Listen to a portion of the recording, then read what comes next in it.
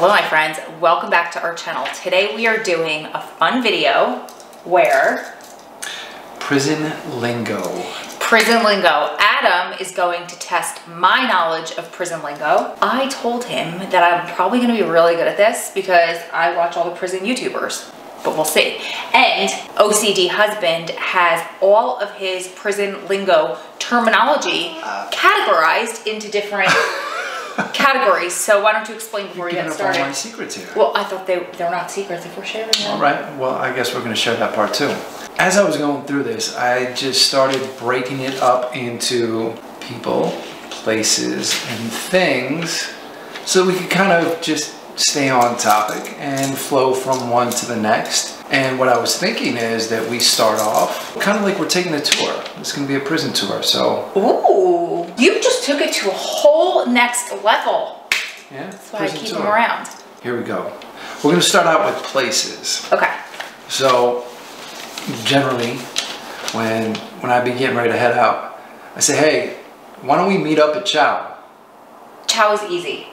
What is that? It's like the dining room, like the cafeteria. Okay. But it's the same as military. I think that's how I know it. Chow hall, yeah. Same thing as the military. Dining hall. But there's another distinction. What about mainline? Mainline is the line. Yeah, where are you going with this? It's the line. Okay. I got this. When you go into the main meal, which is lunch. Okay. All of the staff and the officers line up against the wall. And you call it mainline. The inmates have to walk through mainline to get to where they serve the food. That's absolutely right. And if you taught me that. And if you ever went through mainline and started talking like this, they would have you on the wall. There's so many Italians in jail. How do they communicate? Not like that. What do the mafia guys do though? They like, do they cuff them to walk through mainline? Careful now. No, really. What do they do? If I sat on my hands or were handcuffed, I'd be mute. So how do these people make it? Very carefully. Okay, keep going. Very carefully. I'm 2 for 2. All right, so you got Chow and mainline. Mainline, I was impressed with that one. I learned it from you. Okay, well, I don't know how much you're paying attention to here, how much you've picked up. Okay. So we were gonna go from mainline. We'll catch up at mainline, and then we'll head to the yard. The yard is the playground. Playground? What do you mean the playground? I said it like that on purpose. The playground? It's the playground. Go ahead. Shoot, explain to me what the playground is. It's the playground. It's where you go outside and it is a grassy field and don't ruin the visualization of all the hot shirtless men on the prison yard with like volleyball courts and tracks and there's all these really buff guys. So that's what the yard is up here, right? That is what the yard is forever. Sounds good. When you go to the yard. When you go to the yard. When you go to the yard. And you got to pass through the flea market. The flea market. The flea market. Oh, you might have got me on this one. Is the flea market the same as the store? What do you mean? Can you only pass the flea market on the way to the yard, or you just so happened on the way to this yard to pass the flea market? No, you're going to pass the flea market. On the unit. On the yard. It has to be on the yard. Yeah. Is that where people are doing handoffs? Yeah. With commissary goods that they're reselling? That's one thing. At the flea market? At the flea market. Is it like the store guy owns a flea market? Could be. But it could not be. What would you know? What would a flea market be out here? Like different vendors that sell things. Same thing. It's actually the same thing. But it's not like legal, right? In jail, like you get away with it, but I mean it's a hustle. Like generally when you go to the yard, yeah, the flea market guys they'll put a towel out. The store guy, that's what I said. It might not just be the store guy. Store guy is generally, we'll get into that. Store guy is kind of more specific. But like legit though, they put a blanket out? These are store guys, yeah, they literally put a blanket out and whatever they got. We got cards, we got magazines. They're allowed to do that? We've got commissary, I mean. They get away with it. It depends. It depends on, you know, who's working. Did I get what that you can get away with. I would say you kind of got that. Well, you get like half credit for that. Okay.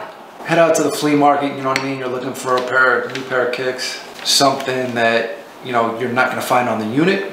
Everybody comes to yard, and that's where all the transactions take place. Does the flea market happen in the winter too?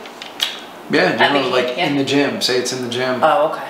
We're going to hit the flea market. It's going to be whenever you come to the yard, whether that means the gym inside or outside, it's generally in a place where everybody's got to pass through. Yeah. You know what I mean? It's just like going through the checkout at like the Walmart or the grocery store, and you've got all those last minute things to like get you. Oh, I need some of that. Let me get that. Got it. Yep. The yard. What's another name if I say I'm heading out to the yard or I'm heading to Rec? What? Yeah. I swear I did not give her the notes for this. She did not see my notes. I didn't, because we're very competitive. The rec yard. Rec yard. Yeah. Okay. And you could say it interchangeably, like we're going to head out to rec. Which is also the gym. Which is also the gym. I've done my homework. It depends. Some places have gyms, some don't. And you might also hit the weight pile. The weight pile? You're asking what that is? Yeah, what's the weight pile? That's like the weights. That's weights that you lift and barbells and all that stuff. Yeah, I learned that one from somebody. Go hit the weight pile? Yeah. All right. So the weight pile, let's see, where have we been so far? We went out to chow. We ate, we played, we lifted. Went out to rec, hit the flea market on the way, stopped by, hit the weight pile, got our workout in. Now it's time to head where? You tell me. You're leading this tour. Well, let's go to the block. Oh, the block is the housing unit. Okay. Or if I say I'm going to the house. A lot of this stuff I had to piece together on my own from our very first visits. No, I did. Like, he'd be like the block, and then the more he said it, I'm like, oh, got it. Okay, the unit. And you never asked back then. There's certain things that we just say that you don't, yeah. You start to take for granted. Yeah. Like, I'm gonna head back to the house or the block. House could also mean sell. So, man. I just pay attention to you. Okay, I'm impressed. I'm definitely impressed. What about if I'm on my way back to the house, I gotta pass through the shack? I know this one from you. It's where they shake you down. It's like metal detectors. Yeah. He mentioned the shack all the time in visit. The shack's generally a central location. A lot of times, depending on the yard that you're on, the whole yard, you're gonna have metal detectors everywhere. Metal detectors back at the house, at the gym, going into the yard. Sometimes there's a turnstile, but there's generally a shack. There's some place in between where it doesn't matter where you're going, you're gonna hit the metal detectors again. So yeah, the shack. The shack is also where, oh hey, they called you down the shack. Oh yeah? Yep. And what do they do? I got called to the shack. Is that to get shaken down? Do you remember what it was for? When I got called to the shack, my dad, they called for me, I had to go to the shack. When you got in trouble for strong prison lives? Oh yeah, that was one of them. Sometimes it wasn't bad. What would be a reason to get called to the shack for something good though? Well, I'm not gonna say it was necessarily good. The last time I got called to the shack, before I got out, I was down at work, I was down in the shop. They called me to, hey, they called for you at the shack. For me, I knew, I said, oh, I'm going out on medical. Oh, got it, okay. So they called me to the shack. It's like central location, sort of. Yeah, kind of. But when they don't want you to know exactly. Like, I know that I'm waiting to go out. I'm supposed to go to get the shot from my back. So I'm already kind of anticipating. Together, yeah. And it's funny because at the time I'm waiting on good news. And I'm like, is this it? But when they say the shack, I'm like, probably not. Yeah. It's probably not good news. I'm probably just going for a ride. And it was not the kind of ride that I wanted.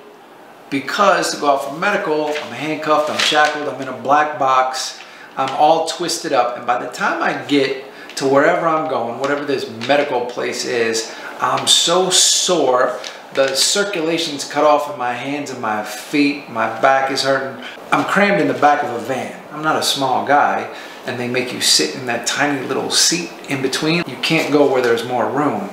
They're like, stay right here. Actually told this whole story on a video. Did you? But it was called something like lifer was allowed to leave prison and couldn't wait to go back, something along those lines. About your last trip that's out. honest, yeah. Yeah. I'll link that video I did not want to be there. I really didn't even want to take the trip. That's another story. So, sometimes you guys get caught up in the shack. Yeah. And end up taking the trip to the hole. Yeah. What's the hole? What's the hole? The hole is the shoe. Which is the shoe. The shoe. Tell me S-H-U. Which not is? To be confused with S-H-O-E, which is what I thought it was the first time. I want to say I'm going between two things, but I think it's solitary housing unit or single housing unit, or help me out here. It's either a special housing unit. Special. It's a nice way of putting it, right? Special housing unit. Yeah. Or segregation housing unit. Ah, seg. ASEG. ASEG? Isn't that something else they call it? ADSEG? ADSEG, that's it. ADSEG would be administrative segregation. What's that? What's the difference? You have AD and DS. Administrative segregation, disciplinary segregation. Ah, so it's if you check in. PC? Could be. Okay. What's PC?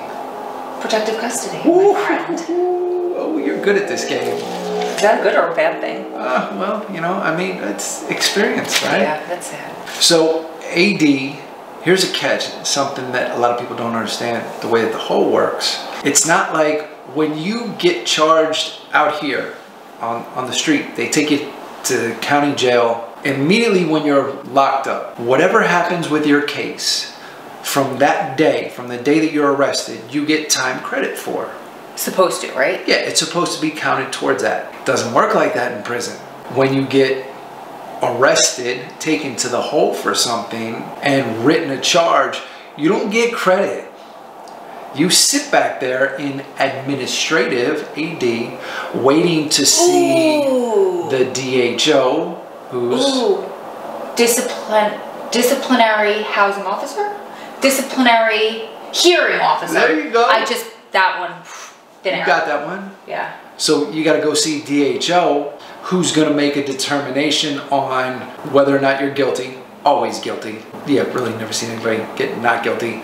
And then it's how much time. Now, it's the same thing. This guy is judge, jury, everything, or woman. And they're going to say, okay, yeah, here's what you did. Here's the time. It's a 100 or a 200 or 300, whatever the level of charge is. We're going to give you this many days over in DS. Is that okay, two questions, and yes. These feel stupid, but one, is it a different level of torture? So like, is ADSEG a little bit of a better situation, or they're both horrible? No. There's nothing different in the South. There is absolutely nothing different. You go from this wing that over to this was my wing, second question. So it's a different exactly wing. the same. And they're both just hell. Yeah, it's exactly the same thing. But while you're back there, sometimes you get dry cell. I know what dry cell is from you. What is a dry cell? A dry cell, I know it's 100% from the Hamburglar. A dry cell is a cell with no running water. And the reason you'd get thrown in a dry cell is if they think that you swallowed a package and they wait for you to defecate so that package would come out. So there's no water, so you can't flush it down the toilet or any kind of a drain. Theoretically, yeah, a dry cell is meant to make sure that whatever comes out stays out. It doesn't always. Oh yeah. Yeah, I mean, use your imagination. Oh, next question. Guys will go to great lengths. Just saying. To keep the package or to stay out of jail? Both. I've seen both. Dry cells, yeah, not cool. I only know that because half the time in visit when someone would get dragged out of there, Adam would be like, oh, he's going to a dry cell. Yeah, that sucks. The hole being in seg is bad enough, but ending up in a dry cell, I mean, that's worse. Oof, it sounds that's like just terrible. Worse torture. What about when you are out and about? Okay. Being able to take a trip. Are you going out? R&D? No. Oh. R&D, you know what R&D is? Yes, I know the theory, but I don't know the words. Is it receiving and departures? There you go. Oh, okay. That was an easy one, right? Yeah. I didn't know those words until you got out. Really? Yeah. I mean, I knew what R&D was because of all the years we talked about it, but I didn't know what the two letters stood for. Okay, let's go back. When things are going well, I'm at the house. In your cell. In my cell, but I'm planning to hit the dance floor. Dance floor is one we made up, right? We made that up? No. I thought we made that up. No. You made me feel so sure, special. Yeah, we made that up. Yeah. The dance floor, as far as I'm aware, is what we made up, what we call visit. Yep. But we didn't make that up? I don't think I we feel can so take slighted. that. Dance floor or VI. VI. Got a VI. Visit. Yeah. Or visa. I don't know why VI, but... Visit. I didn't know that was 2 words, but sure. Yeah, we'll roll with that. VI. Visit. Yeah. V-I-Z. Viz. I-T. 2 words. Yes. Visit. All right, so what else we got here? What about going up top? Total guess, top bunk. Yeah, I mean, that serves for that too, but It's not he's got to go up top. Go up top. He's got to check in? What's that mean, check in? Check in means put yourself in the hole, like protective custody. Which was also, you said, PC earlier. Yeah. Yeah. Yep. Got to send him up top. He's got to go up. Wow, no, that's when you, no, huh, okay. Well, we generally, don't have these conversations. I'm not going to tell you like, oh yeah, hey, so-and-so had to go up top. No, you were always very good about that kind of stuff with me. Yeah. But do you know where that stems from? I can't tell you exactly. I don't know for sure. Okay. Some of these things just are unique, say, to a specific spot. Sure. Where, say, a facility's on a hill. Sure, that makes sense. Seg is up there. Yeah. Yo, we got to send him up. Send him up top. Yeah. I read that in Orange is the New Black. They would say she's got to go up the hill, meaning back up to the pen. Okay. Yeah, that too. Yeah. What about pill line? Pill line is where you go to get your medications. Yeah. Yeah, he's going to pill line again. Nightly pill line. Generally, anybody that's on pill line, well, it depends. I mean, you have certain guys that need to go to get their meds, but you have carry-on, and then you have night pill line. Carry-on is going to be like you go down and you pick up, say someone's on cholesterol meds, okay. Statins. Okay. They're going to give you the statins, or you're going down for Motrin. You have chronic inflammation or pain.